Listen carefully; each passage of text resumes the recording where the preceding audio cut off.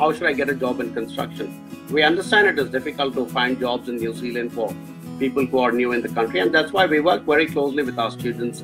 We provide them with CVs, we provide the CV templates, we provide them with cover letter templates. We constantly giving them confidence about how to go about facing interviews. We connect them with people in the recruitment industry. We connect them with our old students who are already in the construction industry.